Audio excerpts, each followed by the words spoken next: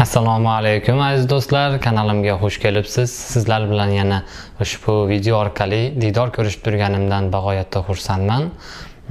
Bugungi videoda men sizlar bilan o'tgan videomda va'da qilganimdek Arbeitserlaubnis hamda Approbation haqida ozgina gaplashib o'tmoqchiman. Sizlarga kerak bo'ladigan informatsiyalarni bermoqchiman. Albatta, agarda o'tgan videomni ko'rmagan bo'lsangiz, marhamat, mana bu yerda link paydo bo'ladi. Shu link orqali o'tib, o'zingizga kerakli bo'lgan informatsiyalarni olishingiz mumkin.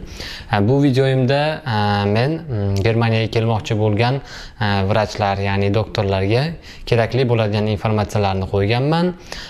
To'g'ri, juda ham chuqur qilib bo'lmasa ham qisqacha o'zingizga kerakli bo'lgan asosiy informatsiyalarni qo'yganman.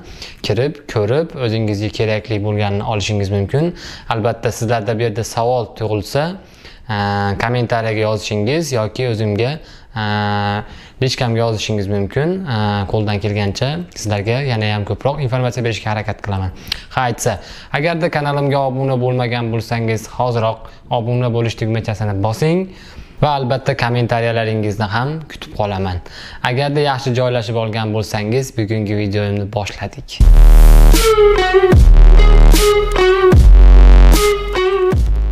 Arbeitserlaubnis o'zi nima va uni olish uchun nimalar qilish kerak? Arbeitserlaubnis bu sizni ishga ruxsatnomangiz, ya'ni ruschada olib aytganda разрешение на работу deb qo'yadi. Bu Germaniyaning ichki qonuni bu narsani har bir fuqaro, ya'ni Germaniya fuqarosi bo'lmagan boshqa davlat fuqarolari olishga va shu bilan ishlashga majbur. Bu siz, ya'ni Arbeitserlaubnis siz Germaniyada biror bir tashkilot yoki firma nima bo'lmasin ishlay olmaysiz. Bunga agar qisqacha to'xtalib o'tsak, Arbeitserlaubnis bu siz biror bir tashkilot yoki biror bir firma bilan shartnoma tuzib shu joyda ishlamoqchi bo'lsangiz, albatta sizdan Arbeitserlaubnis talab qilinadi. Bu siz biror joyda ishlay olmaysiz yoki ishlash huquqiga ega bo'lmaysiz. Buni qanday qilib olish mumkin? Arbeitserlaubnisni albatta siz birinchi o'rinda o'zingiz yo'nalishingiz bo'yicha yoki biror bir o'zingiz tanlagan soha bo'yicha biror bir ishga joylashasiz, ya'ni o'sha ishga siz o'z arizangizni topshirasiz va u yer bilan suhbatdan o'tib, o'sha yerdan siz tanlagan firma bilan yoki tashkilot bilan shartnoma tuzib, shartnomani qo'lingizga olasiz va ushbu shartnoma orqali, shu qo'lingizdagi shartnoma bilan Germaniya fuqarosi bo'lmagan, ya'ni boshqa davlat fuqarosi bo'lgan fuqarolar bilan ishlaydigan agentur, ya'ni organizatsiya bor. Behörde deb qo'yadi. Bu yerda sizni ishingiz, barcha muammolaringiz, hujjat ishlaringizdan tortib viza ishingizgacha ushbu Behördeda hal qilsangiz bo'ladi. Va o'zimiz mavzuga qaytsak, o'sha qo'lingizdagi hujjat bilan o'sha Behördega borasiz va u yerga o'sha yerda yangi ish topganingiz hamda o'sha yerda ishlamoqchi bo'lganingizni aytasiz va siz ulardan rozilik, ya'ni zustimmung olish uchun ariza topshirasiz. Ya'ni qo'lingizdagi ariza bilan Behördega ham ariza topshirasiz. Bu Behörde sizni hujjatlaringizni Arbeitsagentur, ya'ni shu ishlar bilan shug'ullanadigan agentur bilan bog'lanib, sizni dokumentlaringizni ko'rib chiqadi. Haqiqatda bu yerda hech qanday noqonuniylik ketmayotganligi va bu narsa Germaniyaning qonun qoidalariga, ya'ni bir ikkita ishlar bor. Ya'ni bular Germaniyada boshqa davlat fuqarolari ishlashi mumkin emas yoki shu sohada o'zini karyerasini olib borishi mumkin emas bo'lgan sohalar bor. Shuni ko'rib chiqadi Arbeitsagentur. Agarda sizni ishingiz shu Germaniyada to'g'ri kelmaydigan ishlarga mos kelmasa, ya'ni bu narsa siz bu ishxonada siz ishlashingizga haqqingiz yoki ruxsatingiz bo'lsa, Arbeitsagenturdan siz zustimmung, ya'ni rozilik olishingiz mumkin. Bu rozilikni, zustimmungni olganingizdan so'ng siz yana bir marta shu Vertrag, ya'ni shartnomangiz bilan Behördega borasiz va ishga ruxsatnoma, ya'ni zustimmung, ya'ni bir haftada 40 soatgacha bo'lgan Arbeitserlaubnis ishga ruxsatnoma olasiz. Albatta bu yerda ba'zi bir ishlar bor, ko'pincha desak ham bo'ladi. Sizni shu mashg'ul bo'lib turgan, doimiy mashg'ul bo'lib turgan ishingiz bo'ladi, shu 40 soatlik. Undan tashqari yana Arbeitsagentur siz o'zingizni kamchiliklaringiz, chiqimlaringizni hisobga olgan holda yana har haftasiga 10 soat, ya'ni bir oyda 40 soat qo'shimcha ish qilib beradi. Sizni bir haftalik 40 soat, ya'ni bir oydan oladigan bo'lsak 160 soatdan tashqari yana sizga qo'shimcha 40 soat ishlashga ruxsat berishi mumkin. Bu narsa to'g'ri, ba'zi bir joylarda ya'ni shulelar bor, Ausbildung shulelar bor, ularga ba'zi bir joylarga ruxsat bermaydi. Ko'p joylarga ruxsat beradi.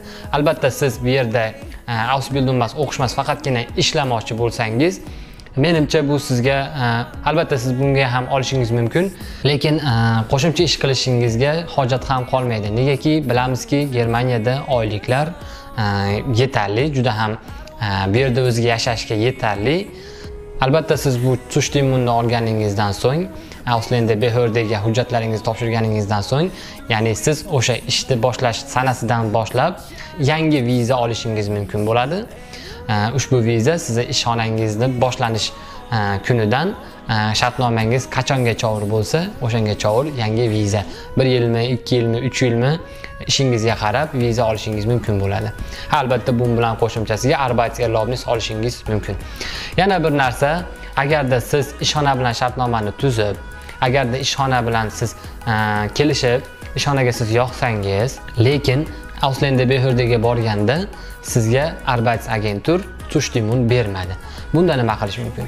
Albatta sizga Arbeitsagentur Zustimmung bermasa, o'sha siz shartnoma tuzgan ishxonangiz yoki biror bir kattaroq bo'ladimi, hech qayerda Arbeitserlaubnissiz ishlay olmaysiz. Chunki bu yerda har bir ish, har bir tashkilot, firma bo'ladimi, kichkina firmadan tortib katta firmagacha hammasi Arbeitsagentur bilan doimiy kontaktda bo'lib turadi. Bular qancha ishchi boryapti, qancha ishchi kelyapti, qancha ishchiga Zustimmung berish kerak, qanchaga bermash kerak, bularni bir-biri bilan kontakt qilib bilib turishadi. Shuning uchun do'stlar, agarda siz Germaniyaga yangi kelgan bo'lsangiz yoki kelishni rejalashtirgan bo'lsangiz, albatta Arbeitsagenturdan Arbeitserlaubnis olishni unutmang. Agarda bu haqida sizda to'liqroq ma'lumot bo'lishni xohlasangiz, albatta saytiga, Arbeitsagenturning saytiga yoki Ausländerbehörde'ning saytiga kirib, o'qib, yana ham chuqurroq ma'lumot olishingiz mumkin bo'ladi.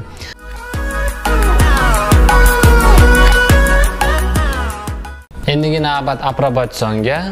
Approbation o'zi nima va u nima uchun kerak bo'ladi va qaysi sohalarga ko'proq kerak bo'ladi? Albatta Approbation men o'zimning sohamdan, ya'ni meditsina sohasidan kelib chiqib aytaman. Boshqa sohalarda to'g'risi xabarim yo'qligi uchun o'zimning sohamdan kelib chiqib aytaman. Approbation bu vrachlarni, ya'ni boshqa davlat, Germaniyada o'qimagan, ya'ni Yevropa Soyuziga kirmagan davlatlar, boshqa millat fuqarolari bakalavrni tugatgandan so'ng Germaniyaga kelib o'zini o'qishlarini, o'zini shu o'z yurtida o'qigan o'qishlarini tasdiqlatish uchun bo'lib o'tadigan yana bir imtihon. Approbation, ya'ni ikkinchi nomi Kenntnisprüfung, ya'ni shu tasdiqlash prüfungi, ya'ni tasdiqlash ekzameni. Shu sizni o'sha davlatda o'qiganingiz, haqiqatan o'qiganingiz, shu sohada keyinchalik ishingizni olib borishingizni tasdiqlaydigan imtihon. Approbation Germaniyada 2013-yildan beri, 2012-yildan beri adashmasam joriy qilingan. Bunga sabab Germaniyada vrach sohasida diplom, boshqa davlatlardan diplomni sotib olib, bu yerga kelib vrach sohasida ishlagan vrachlar tufayli joriy qilingan. Bilamizki, boshqa davlatlarda Germaniyaga qaraganda oylik past, Germaniyada vrachlarga bo'lgan oylik, vrachlarga bo'lgan talab va oylik juda ham balandligi uchun ba'zi bir odamlar shu sohada diplomlarni sotib olib Germaniyaga kelib vrach sohasida o'zini bilmaydigan sohasida ishlaganligi tufayli ko'p больница, ko'p glavvrach, ko'p katta shef artistlardan жалобалар, ya'ni shikoyatlar tushgan. Bu odamda diplom bor, vrachlik unvoniga ega va hech narsa meditsina sohasida hech narsaga bilimga ega emas. Shu sababli ko'p muammolar bo'lgan va ko'p жалобалар tushgan. va shu sababli Approbation hamda Fachsprachprüfung Germaniyaga shu 2012-yildan joriy qilingan. Bu narsani har bir davlatdan kelgan, har bir shu Yevropa Soyuziga, ya'ni Germaniya o'zi tan olgan davlatlardan tashqari barcha davlatlarga taalluqli va bu yerga kelib Fachsprachprüfung 2 yildan so'ng Approbationni topshirishi majburiy. Approbation ham Fachsprachprüfungga o'xshaydi. U ham 3 ta qismdan iborat. Birinchisi shu Patientgespräch, Dokumentation hamda Arztgespräch bo'lib o'tadi. Unda nimaga farqi bor? Nimaga bu Approbation topshirish kerak? Fachsprachprüfung bilan ishlasa bo'lmaydimi degan savollar tug'ilishi mumkin. Yo'q do'stlar.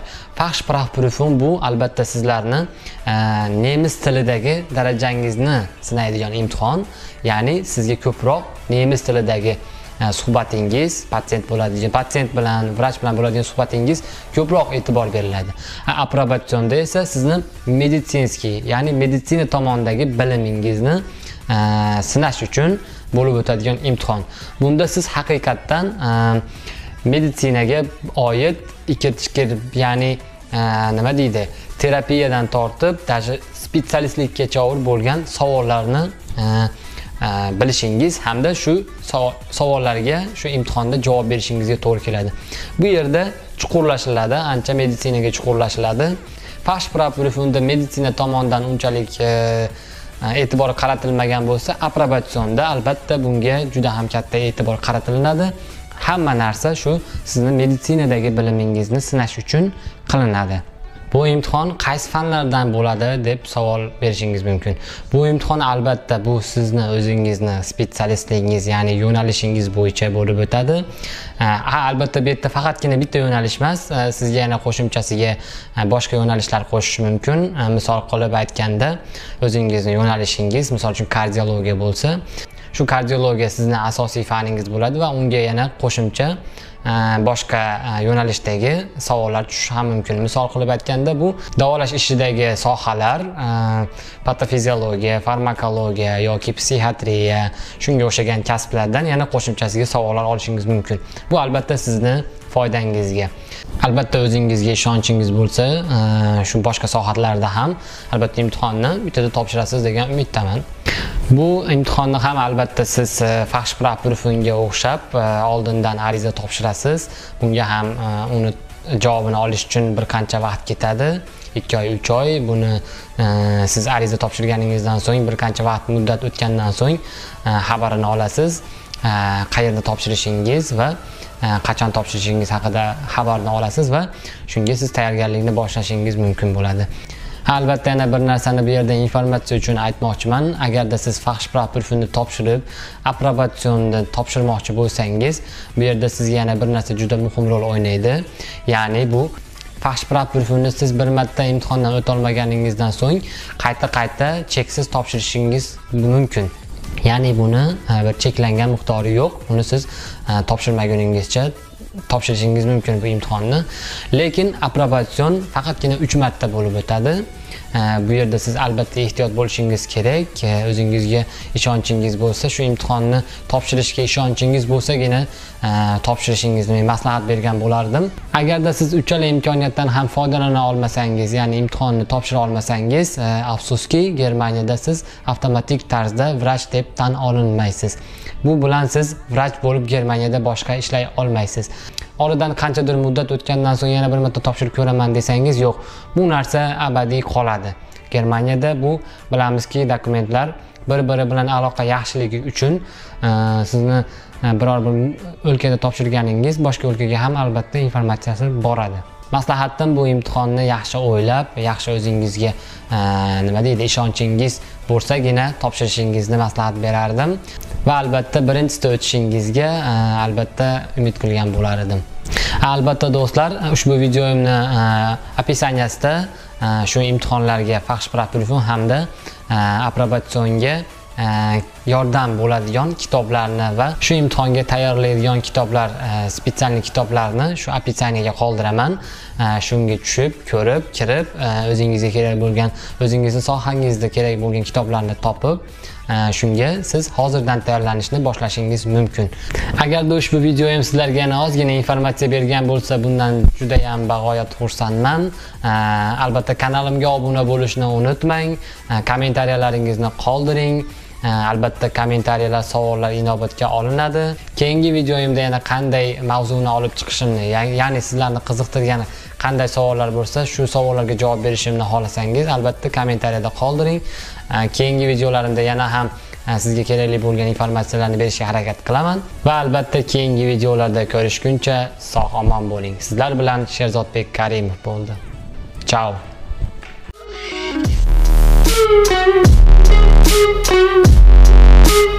Thank you.